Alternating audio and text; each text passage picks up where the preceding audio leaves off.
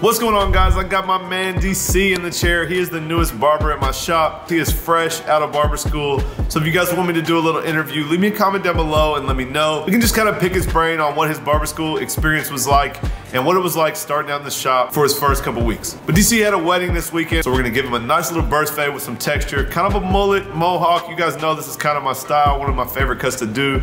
So let's get right into it. I'm gonna start off by combing the hair into place, and we're gonna take our number 3 right into it and cut that side panel down to a number 3 so we can come in and do our fade.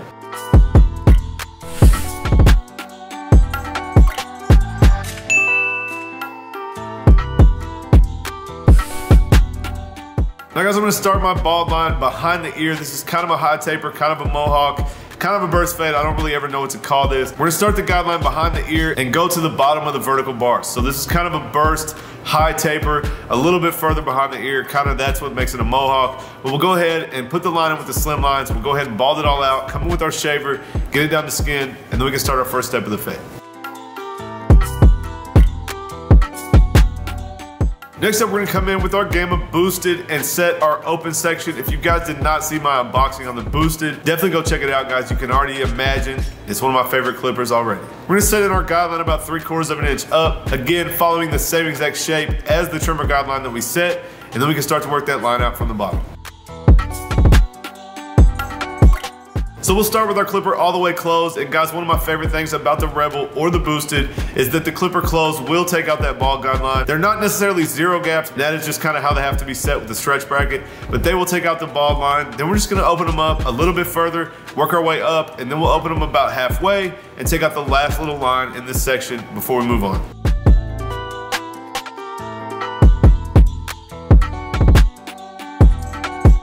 Now we're gonna come in with the 1 guard open, guys, and we will go up another about a half an inch. So we're gonna follow the same exact shape as our guidelines. And guys, that is why I believe guidelines are so important.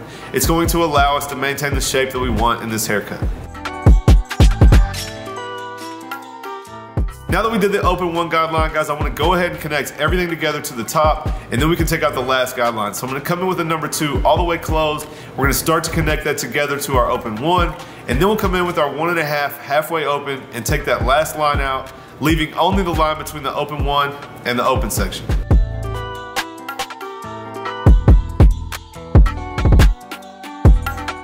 Now we're gonna start to attack that last guideline with our closed 1. And guys, we just understand, we know our clippers, we know our setup, that the closed 1 is not gonna take that line all the way out. So we will need our half guard, and we'll come in and take that line out with the half guard after this.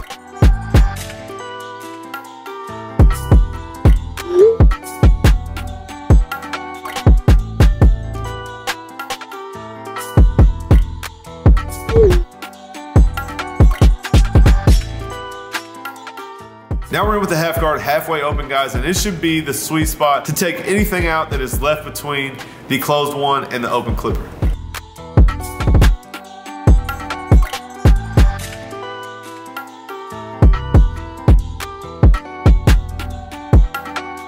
Now we're gonna go ahead and edge up the vertical bar before we move on to the other side.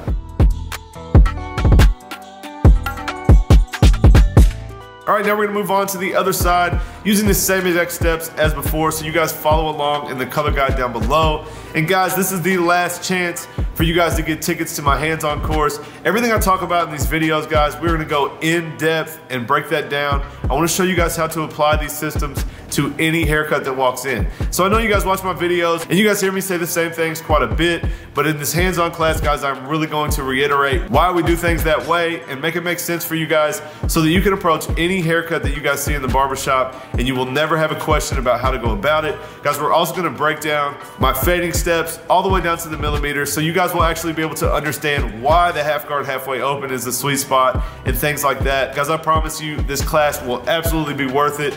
Not only that, but you guys will be there with me. I will answer absolutely any question that you guys could have, and there's no question that you guys should leave with a full understanding of tackling all these different haircuts. And I promise you guys I will help take your game to the next level. So if you guys want to get tickets, it is almost sold out and you guys don't have much time left, but check the link in the description. Grab those tickets if you are still interested, and I hope to see you guys there.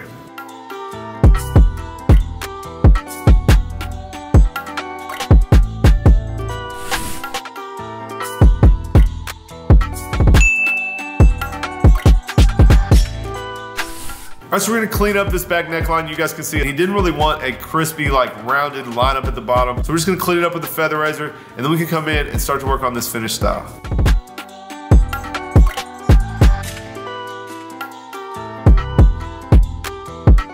So I decided to add a little bit of texture in the back. He said it was laying kind of flat. So you guys see we're gonna work our feather razor down, and then I got a new technique I kind of learned, guys. We want to comb some of the hair out of the way that we've already done with the feather razor to get the layers underneath. So you guys see I comb the hair to the side, leaving that top section out of the way, and then I'll comb it back down and hit that section that's underneath. And we'll just continue to work our way down, making sure that we get that texture worked in through the whole back of the head.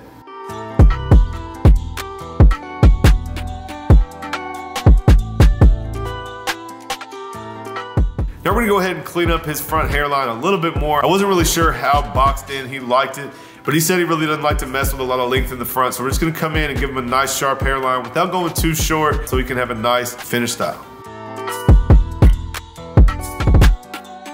Alright guys, so I'm gonna add Statement grooming spray and a little bit of Marmara Space Wax, and then we will come in with our diffuser and start to work this finished style together. So you guys kind of want to use the diffuser like a curl sponge. At first when the hair is super wet, you don't want to put it directly on the scalp because it does get a little bit hot. But use your fingers, guys, and just kind of scrunch the hair around until you start to get some texture and start to get that hair dry.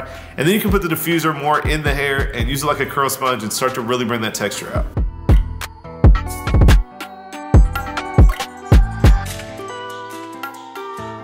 Now I'm just gonna come in with a combination of my fingers and a wide tooth comb and just really work that finished hairstyle the way that I want it.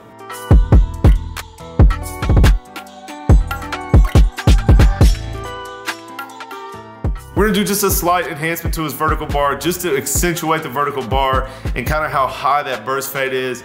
I know I'm gonna get flamed for calling it a burst fade, it's a mohawk, whatever it is, guys, but it's a high taper. We wanna really accentuate that long vertical bar. So we're gonna do a slight enhancement, hit it with the razor. You guys can check out the finished cut.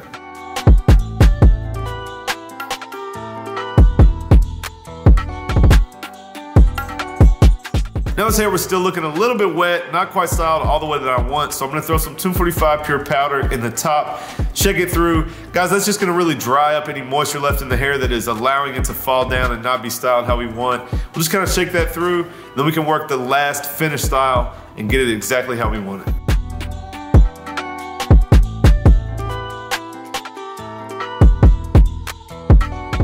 All right guys, that is my man DC.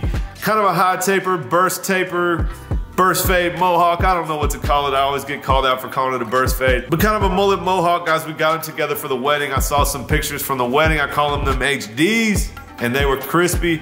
Like I said, guys, if you want me to interview DC, just kind of pick his brain on what it's like to be a new barber and how it was going through barber school, leave me a comment down below and I will do that as soon as possible. If you guys liked the video, do me a favor, smash that thumbs up. Make sure you guys are subscribed. I got a lot more content coming. I'm gonna document my entire hands-on tour as well as some of the unboxings and tutorials I have coming soon, guys. I got tons of content. I'm wanting to go to 3 videos a week, so you guys don't want to miss it. So make sure you're subscribed and got your bell turned on. You guys know that I appreciate it. All of you that watch my channel and been supportive this whole time. And I'll catch you guys next time.